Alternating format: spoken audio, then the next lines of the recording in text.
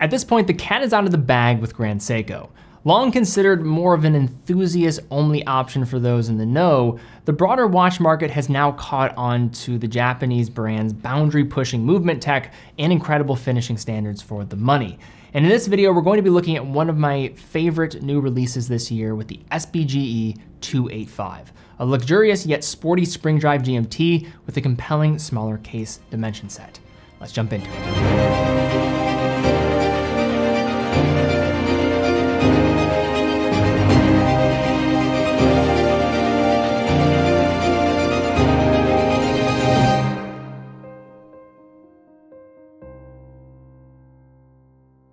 So this year has become the year of the GMT in essentially every segment of the market.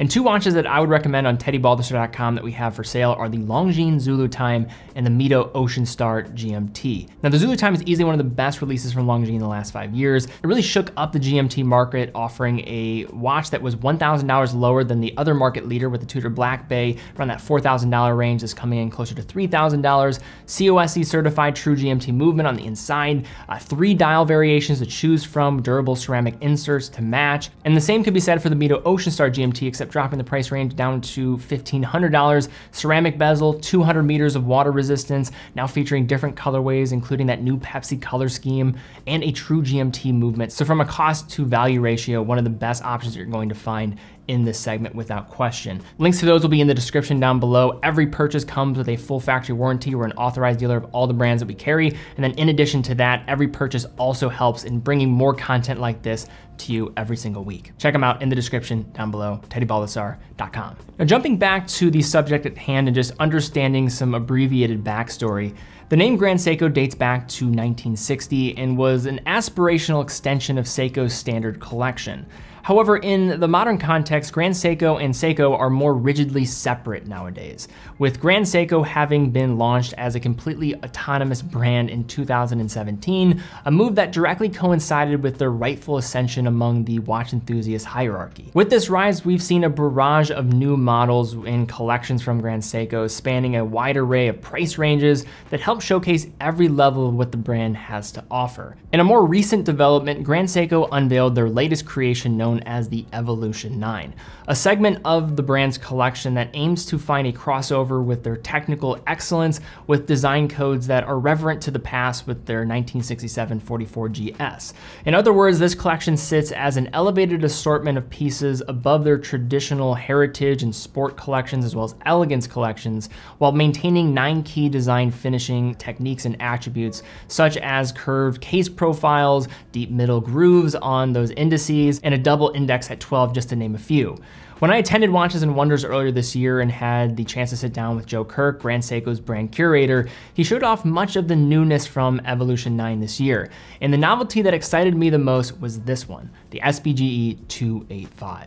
With Grand Seiko to this point, we've come to expect impressive case finishing, intriguing dial textures, and beautifully decorated calibers with unique tech, all of which are certainly present within this new Evolution 9 GMT. But for me, a leading factor for why I was drawn to this piece initially was its wearing dimensions compared to other spring drive models within more of that sports type of direction.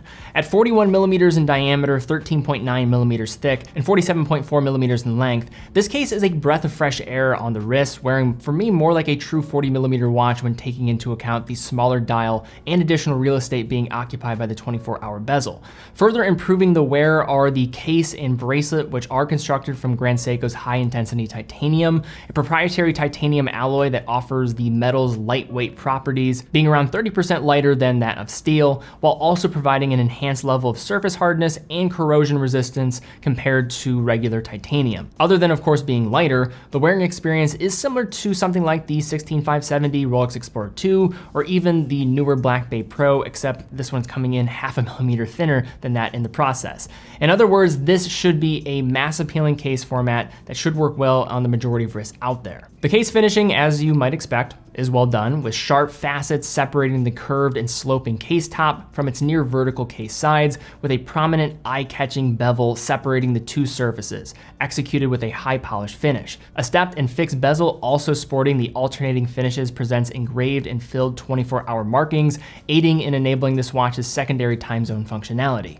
At 3, a signed screw-down crown is located within the safety of crown guards, or more here, the extension of that case is probably more accurate, working in tandem with the screw-down exhibition case back and providing the 285's capable 100 meters of water resistance. Set between the 22mm lugs that are drilled, the SBGE285 is paired with a 3-link style bracelet. The solid end links are more prominent than you might expect and theoretically extend the lug to lug to an extent, but they are downswept to a degree where there are little negative repercussions on the wear. Now, Grand Seiko has taken some flack in the past for the bracelets, but I think this one is pretty well done, as it is comfortable on the wrist and is well finished with that clean chamfer along the outer link edges. A couple points to bring up here is going to be the general width of the bracelet itself in comparison to the case, as well as there being no elaborate form of micro adjustment as a result of the clasp.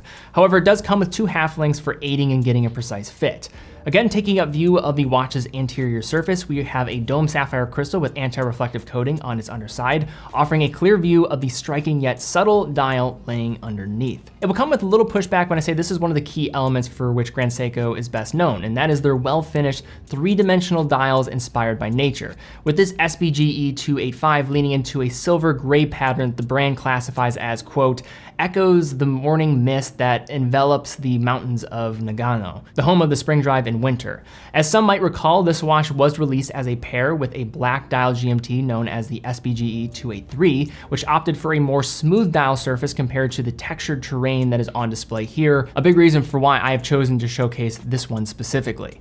The dial is accentuated with faceted applied indices that are each complete with a small sliver of luminescent material to be in alignment with one of those 9 characteristics of Evolution 9. The Dolphin style hands are here again faceted, polished, and loomed. As a pleasant surprise, the loom on this watch is actually quite impressive and stronger than what I was initially anticipating, while offering a hidden treat with the loom on the GMT hand that comes in blue to differentiate from the standard green shade that you'll see elsewhere. Between 7 and 8 o'clock, the familiar power reserve indicator makes its presence felt, with the frame date window taking up its position at 3.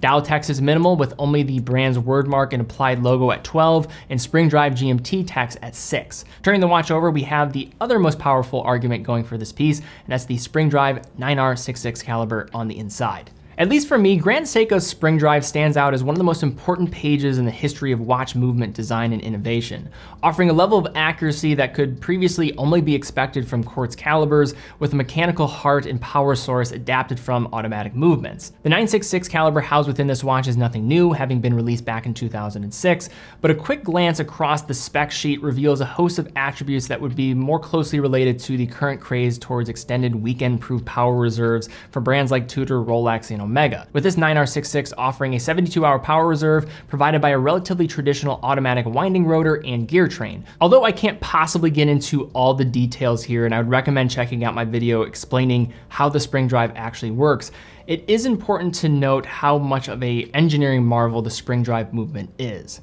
as this movement utilizes mechanical power as a reserve of energy with the help of the mainspring. However, with the help of a freely rotating wheel known as a glide wheel at the far end of the gear train, it is able to create a small electrical charge with the help of its magnet at its fixed point that then sends a signal to an integrated circuit and quartz oscillator, which then sends back an electromagnetic pulse to the glide wheel with the help of copper wires in close proximity to act as a frictionless brake to the glide wheel, creating that effortless sweep that you will see on the front end of the watch. In addition, this GMT variant of the 9R family also offers a bidirectional independently adjusted local hour hand that will make for easy adjustment without resetting the time during travel. And finally, the movement looks the part as well, with prominently engraved waves across the central bridges and rotor, mirror polished screwed heads, and well-decorated engraving throughout. So now to unpack looking at this watch, and I remember having a conversation with Joe Kirk and talking about the new releases this year at Watches and Wonders, and we were seeing the Constant Force Tourbillon and some pretty crazy new watches from Grand Seiko. They did not hold back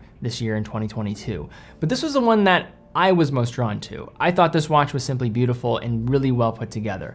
Now, some of the things that I think people are going to bring up on the negative side, the price, this is going to be more elevated compared to some of their other GMT offerings. And then also the bracelet, of course, maybe a step in the right direction, but maybe not fully there compared to the competition that it's going to be positioned up against, with it ascending now in price. But on the other side, why I love this watch is when you get this on the wrist, I would say that this is probably the most wearable sports watch that Grand Seiko makes, especially from the GMT side of things. They have their other GMT watches that they've made, that those are more in the elegance collection and more of that heritage type of design compared to something like this, which has more of the stark, broad type of demeanor in terms of its case architecture and lines, finish, that just makes it feel more sporty on the wrist. This wears like a true 40, and it's in a format that I just think looks very well done. The dial, as mentioned, simply spectacular, falls in line with many of the reasons why so many people love the Snowflake. This is an extension on that, adding a GMT function, a lot to like, spring drive movement on the inside with that extended power reserve of 70+ hours, local hour hand adjustments for a true GMT function here, in a lightweight case with the titanium and water resistance of 100 meters. This watch checks off the boxes in many ways, both for Grand Seiko, but also for many enthusiasts that are out there that are probably looking for a GMT watch under $10,000.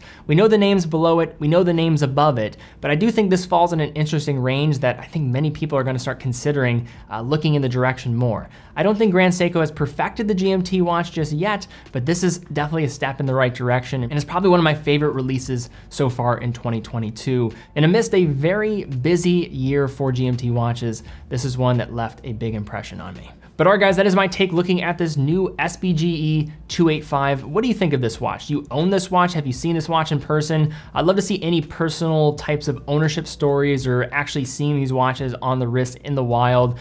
That type of commentary is always good in the comments, and I know other people appreciate when people see those type of comments to give them another data point for maybe investigating a bit further.